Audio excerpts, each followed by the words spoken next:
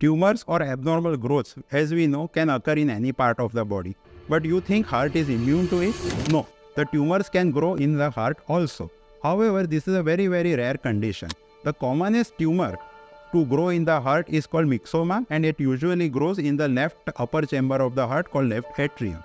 This is usually diagnosed when patient develops some disease or some symptoms like breathlessness or some kind of major or minor cerebrovascular stroke or paralysis. However, sometimes it is also diagnosed during incidental examination while patient is examined for some other conditions.